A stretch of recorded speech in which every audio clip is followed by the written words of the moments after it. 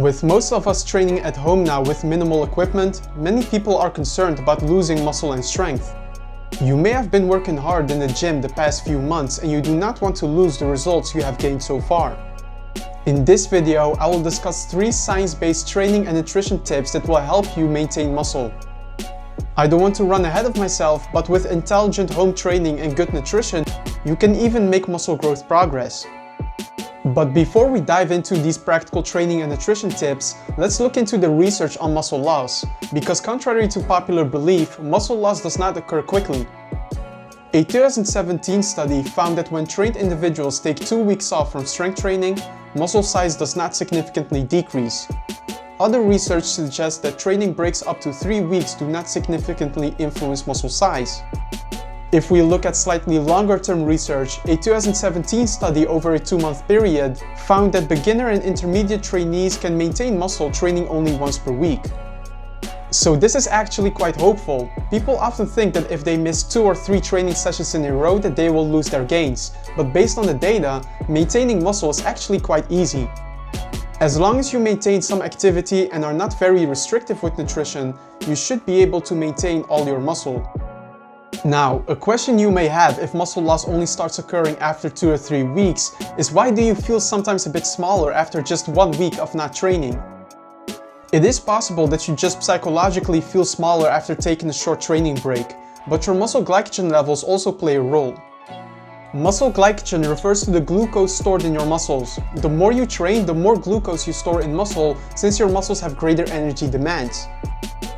If you take a training break, these glycogen stores temporarily decrease, and this also reduces water stores in your muscles.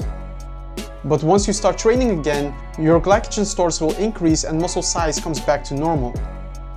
As mentioned at the start of this video, I think you can even make progress during this period if you stay consistent with your training and nutrition. So there are 3 variables that I would like to discuss in this video in specific. These are your training, your calorie intake, and protein intake. So we know that over at least a 2-month period, you don't need very advanced training to maintain muscle.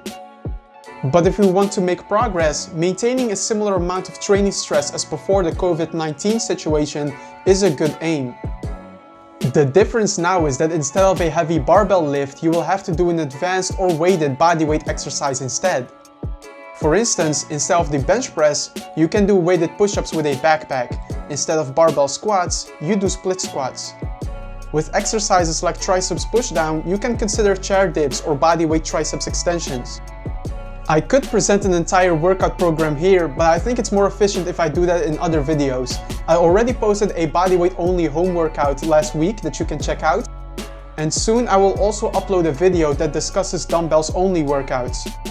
But in principle, doing between 3 to 5 home workouts that challenge your muscles is a good aim. And I would like to emphasize that these home workouts should be challenging. Say for instance you can do 100 bodyweight squats in a row. If you then go ahead and train the squat with 20 reps on your home workout, then you probably won't get much leg development out of this. As shown in the 2017 meta-analysis, if you train with higher reps, like many people do in home workouts, you need to reach complete muscle fatigue for the sets to be effective. On the screen, you can find a sample bodyweight home workout that you can try. For a complete routine, I suggest you check my last video. Next to training, it's of course also important to look into your nutrition. While training provides the stimulus for muscle growth, your nutrition makes sure that the fuel is there to make muscle growth happen. The most important variable when at least muscle maintenance is the goal is your calorie intake. Even if you have very effective home workouts, if you overly restrict your calories, muscle loss is more likely to happen. As shown in a 2011 study, being in a large calorie deficit increases the risk of muscle loss since your body has to tap into your muscle for energy. And especially now with the home workouts, it's sometimes more challenging to train your muscles effectively compared to when you have a complete gym setting. So I would advise against aggressive dieting during these times. If you are already relatively lean, I would aim to maintain your current body fat percentage by eating around maintenance calories. For most people with moderate activity, their maintenance calories will be around 15 calories per pound of your body weight. Eating around maintenance calories helps because now your body has the energy to support muscle protein synthesis and suppress muscle protein breakdown. But everyone's training goals are different. If you have a good amount of fat to lose and now have more time to make it happen because you're sitting at home more, then you can still maintain a calorie deficit. I would just suggest that this calorie deficit is more moderate, say around 15 to 25%. Aiming for around 11 to 13 calories per pound of your body weight is a good starting calorie range. Based on how you progress, you can tweak your calorie intake. Lastly, we have protein intake. Your muscles are actually made up of the molecule protein, in this case also known as muscle proteins. The amino acids you get from eating protein are used to build up your muscles via the process of muscle protein synthesis. So it is quite clear that consuming enough protein in a day is important for muscle growth. Research in dieting individuals supports this. Those with a low protein intake maintain less muscle than those with a higher protein intake. Typically, we've been told that consuming around 1 gram per pound of your body weight is a good aim for protein intake.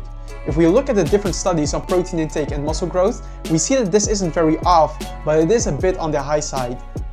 In 2017, a large meta-analysis about protein intake and muscle growth was published. The researchers found that a protein intake of at least 0.7 grams per pound of your total body weight is sufficient for maximizing muscle growth. So to sum up the practical takeaways of this video, aim to have between 3 to 5 strength-based home workouts per week. Do not overly restrict your calories and consume enough protein. If you do this, there really is no need to be concerned about muscle loss. In fact, if you keep progressing in your workouts, whether it be by doing more advanced bodyweight exercises or being able to do more weight or repetitions with the equipment you have available, then you can still make muscle growth progress during this period. So I hope this video helps ease the concerns some people have about muscle loss.